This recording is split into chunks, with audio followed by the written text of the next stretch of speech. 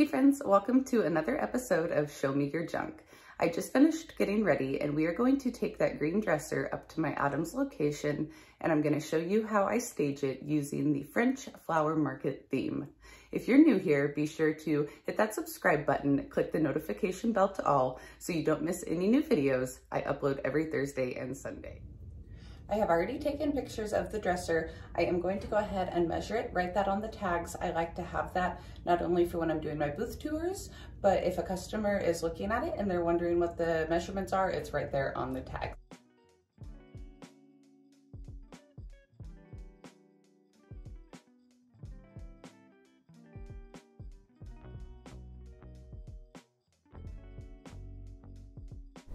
All of my smalls are boxed up and ready to be loaded. I did take pictures and priced them all the day before. Here's a peek at what I'm taking with me.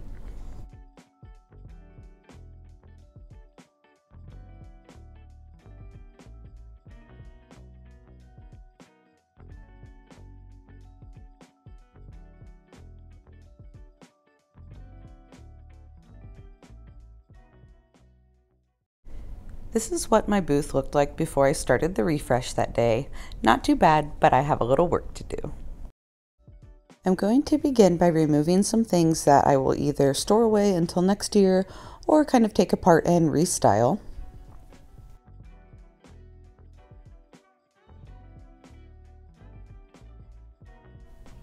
Now I'm just assessing and figuring out where I want my big pieces to go. I'm pulling this 6-bin cubby out of my booth for now because I think I'm going to paint it and add some cool feet onto it.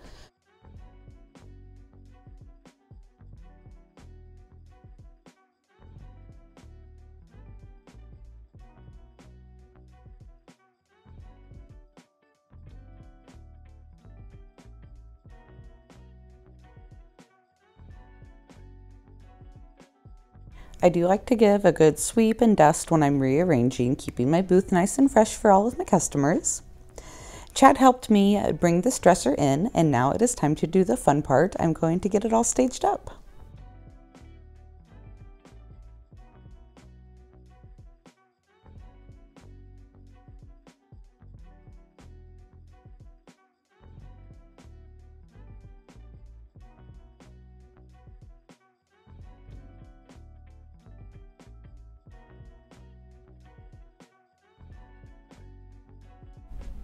I struggled a little bit with the left side of my booth here. I really need to get some more furniture in here, but I have some big things happening in just a couple of weeks, so I don't want to fill it up too much. Y'all will have to stay tuned for that big news. I needed some more height over here, so once I turned that galvanized tub up vertically, I think it really helped. Time for some before and afters. This was the left side of my booth before. I did like the stacking going on, but it had been like this for a bit. And this is the left side after. I moved my garden items over here to kind of be closer to my French flower market themed dresser. This was the right side of my booth before. Still some leftover Valentine's floral. I went ahead and pulled that out and I'm going to redo some of those things. And here is after. I love the yellow, the green, the pops of color. This was my little middle vignette before on the grain sack table, and you couldn't really see the grain sack stripes. So I minimalized that table down. You can see the striping better now. I think that works better. Here was an overall look at my booth before. And here is a look after I moved things around.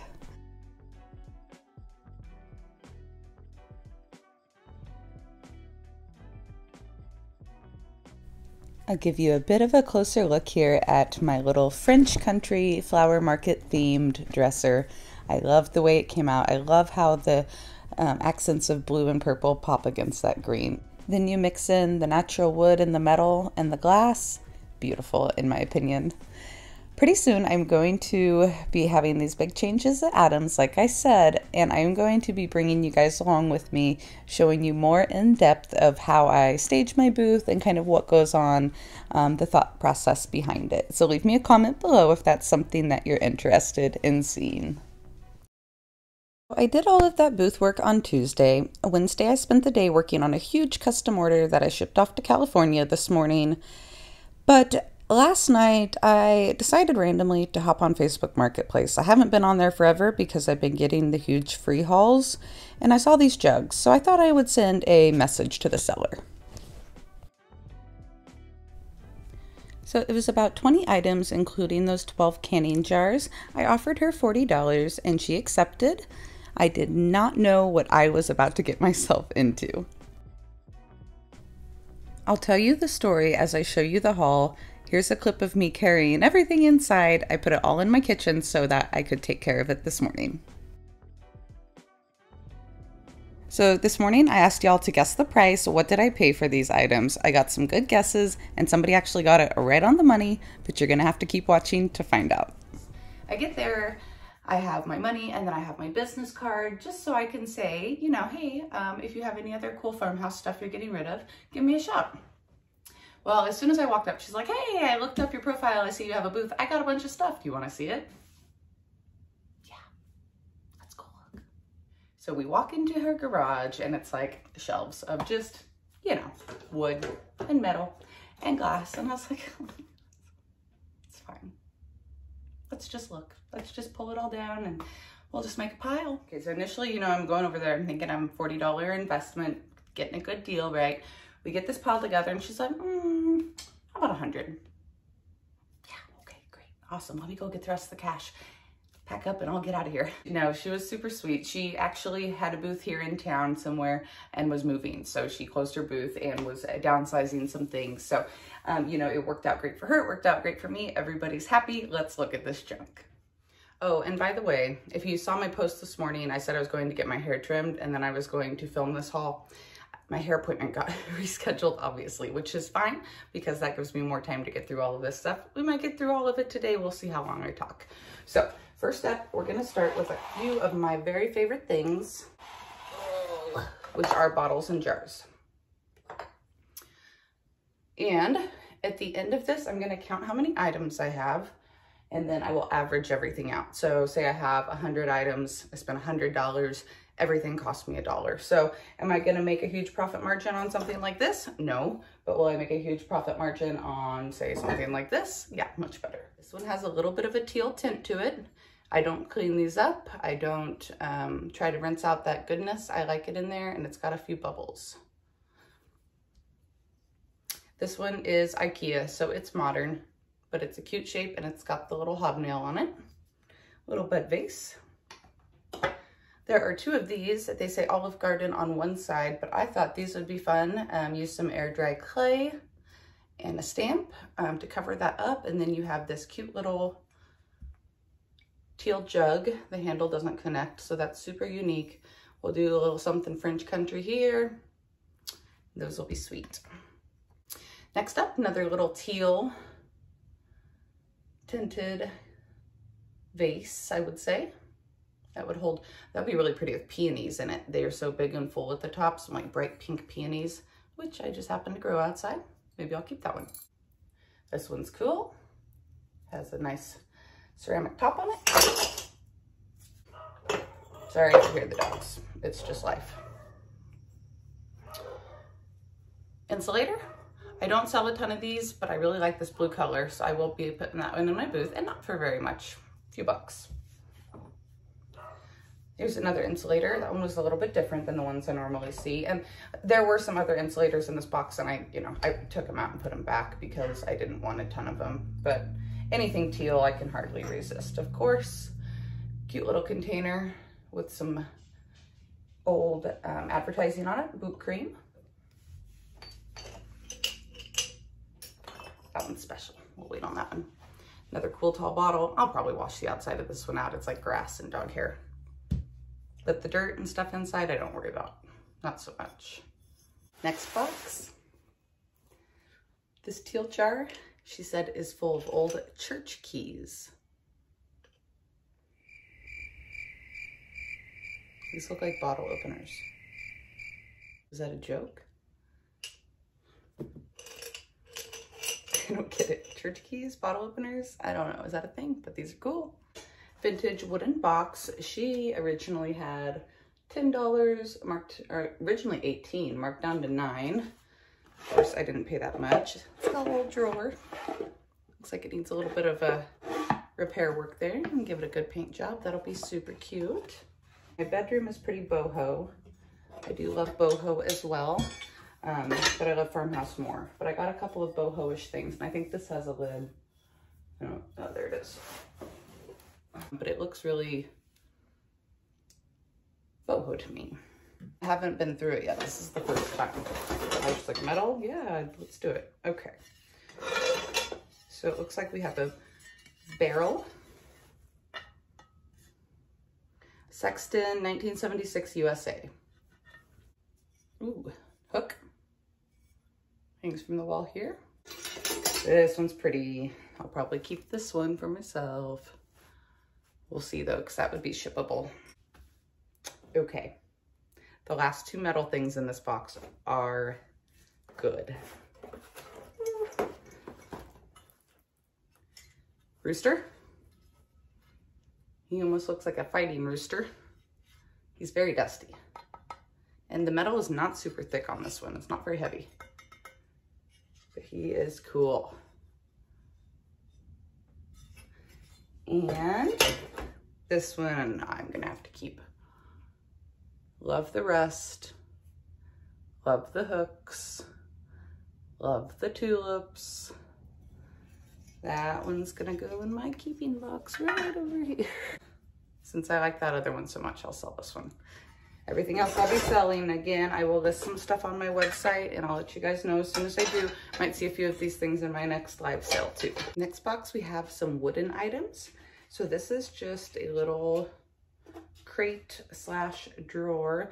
Looks like it was a drawer. It has a screw back here, but it looks like the hardware was broken off. No worries, I've got some cool old hardware. I'll probably throw something else on there. Not paint it, sell it as is. Display it with some cute jars of floral in it, and then just sell it all as one big decor item. Maybe add some feet, we'll see. Enamel muffin tin. Obviously has some rust, not usable. I also thought this would be super cute, like on a little potting stand with some little baby terracotta pots with your little baby plants, your little seedlings that you're working on transferring. So I might keep it this year and use it for that. We'll see. I sold one of these recently. She had hers marked for $5. Wow, it's a good deal. I would have bought it for $5. I sold mine for $19.95 and I displayed them with my rolling pins. And I think that's what most people use them for these days. This one needs a good clean. I can handle that. Super cute vintage dish. She said she thought this was an ice bucket. I'm not so sure. I thought it would make a super cute planter. Next up is a little crock bowl. Unganuk? No. I'm gonna stop. What's that say, y'all? USA at the bottom, I can read that. But of course, it is a crock. It's got some blue on it. I love how like you can see the drippy of the finish and how this edge right here is not perfect. Cute. And of course, you know, I want to keep all of this stuff, but I can't. So this is a Cloche Ozark walnut ware, genuine Ozark grown solid walnut native wood from Ozark, Missouri. It's really pretty. I was thinking initially when I saw it, I'd paint it, but it's so pretty, I probably won't. Cloche, I don't sell these a lot. I love cloches. They're not huge sellers for me. When I paint the bases of them, they sell better. Let's see. And then this is just a little crate, Production Argentina. Oh, here we go. Garlic. Some cool advertising. Next box. This is a good one. This is some of the stuff I saw originally on the post. Not this, but the stuff in there. This one is from Garnett, Kansas. That's where my grandma lived and where my mom was born. So that was special. And she had $7.95 on it. Saline salts. I love brown jugs. I love amber glass. Next up, we get to these Crocs. No numbers or marking on them. I'll probably sell them all. Couldn't even say that with a straight face. I'll probably sell them, most of them. How about that? I'll probably sell most of them. Maybe not this one. Look at that handle. That one's super cute too. Rusty handle.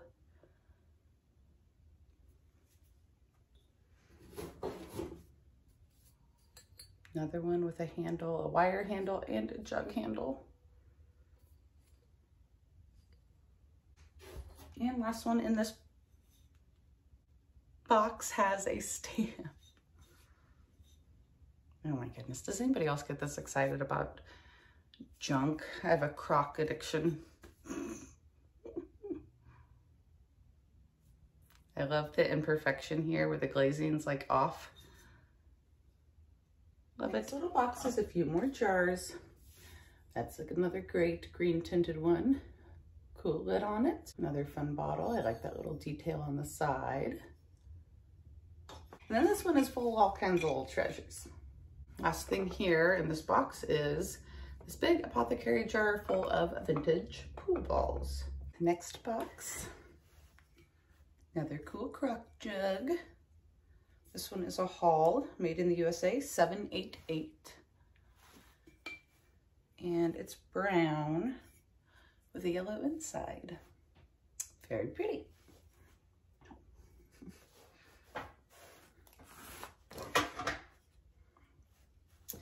An old rusty spoon and tongs. Those are cool. Be a cool display in a vignette. What would you do with these?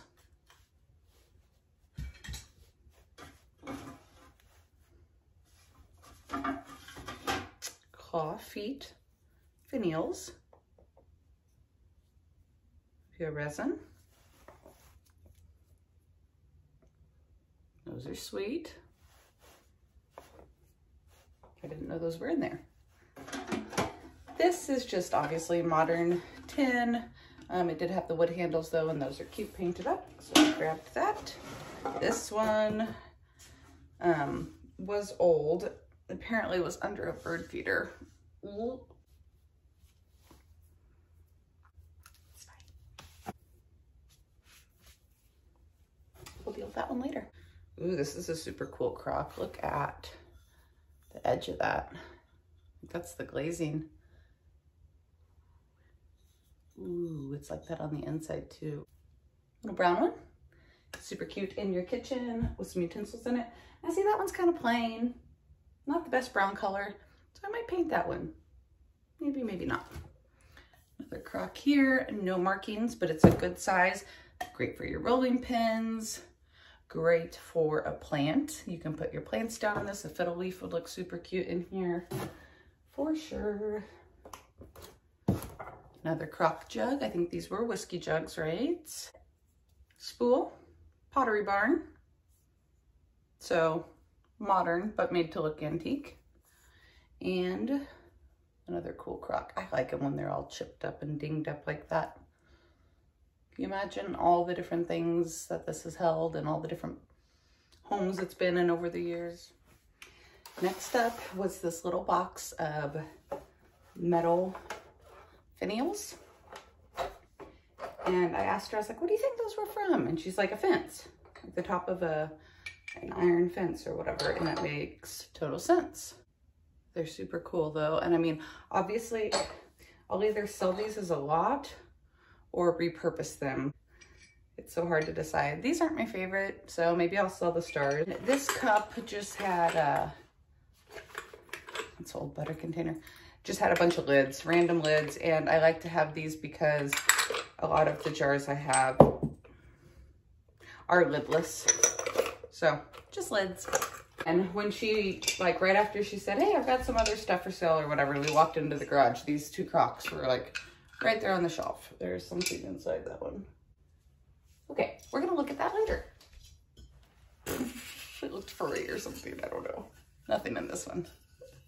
And there's no markings on them. I'll just like wipe the dust off, but obviously I'm not gonna try to get any of that patina off or anything. Cool, those are big. So what are those, like a gallon. We have the last box of jars. I love jars. I mean, you guys have seen my jar collection already. I'll keep a couple, but I'll sell most of these. Last up, we've got this tote. A little chalkboard. Not vintage, but we can make it look that way. Postal scale. Cute. Some good Respatina on it.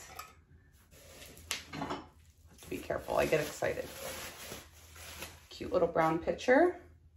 She had originally $7.95, marked it down to $4. Wooden antelope. Doesn't look like he has any damage. He's cute. Ooh, another Hall stoneware green. Oh, look at that color. This is the new farmhouse green. I love mint, I love turquoise, y'all, but this is the new farmhouse green color. So if you see this, pick it up. Next up, an enamel cup.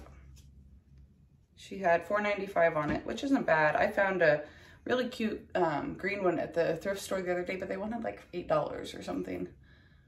If this was a different color, I might keep it, but I'll probably end up selling. This is gonna get painted for sure, but it's pressed tin. Painted black, spray painted black. Oh, I think maybe they glued that. It might have been a DIY. That cross is kind of cool though. It's got real shimmery glass in it. She had 9 on it, marked it down to 5. It didn't sell, now it's mine. This was a cute little picture stand. I probably won't do anything but clean that up. I like the green color. This is a brass rocking horse. She had 15 on it, marked it down in half. And again, now it's mine. I know somebody who might want this, Kim. Grabbed them. Oh, look, that one's been chewed on by like a mouse or something probably. But I grabbed them because I had other ones already and I want to resurface something with them eventually, you know, like do a top on something. But these are great. These have awesome patina. A lot of them are from Kansas, Wellsville, cool, Ottawa. Sweet. That one's from, oh, Shreveport, Louisiana. Ottawa, cool. Oh, go KU. There you go, Jasmine. Found a few more pieces of yardstick here. It looks like these have been cut. Somebody probably did what I'm planning on doing and resurface something. Rock Chalk, Jayhawk, go KU, Duncan on down to Dallas, the Final Four bound. Jennifer and Nate Welch, 1986, Valentine's Day. How stinking cute. Ace Hardware. We still have Ace Hardwares here. Sometimes I just want to know the stories behind these things, right? This is a shiv? Cheese board. What is this? Dang it, she told me and now I can't remember. Here's a couple of mini ones.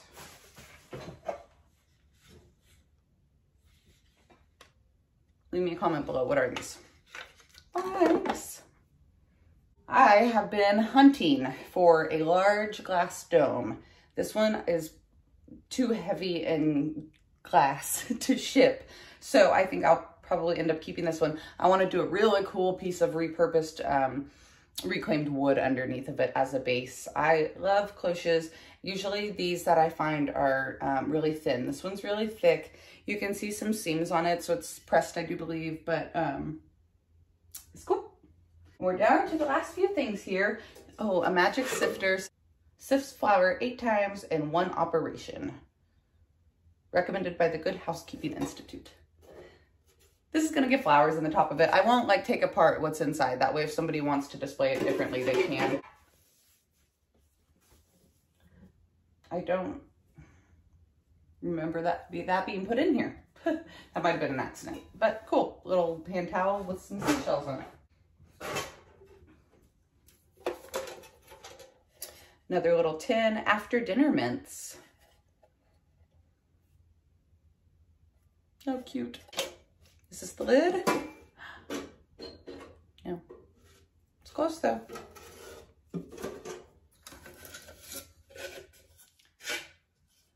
Little metal pot. Oh, that's so cute. All right, last couple things here. Hand sifter, vintage. Y'all know I love to use stuff like this to decorate in my kitchen. Another metal tin. This is a Canco. Small Bible. I do like to use these for decor and stuff. I don't tear them up. I don't paint them, you know, don't rip off the covers and paint them or anything like that. But I do like to sit them and display them. And some people do collect these older Bibles. So no harm, I promise. And then 3 of these rulers, which are super neat. They're all just a little bit different.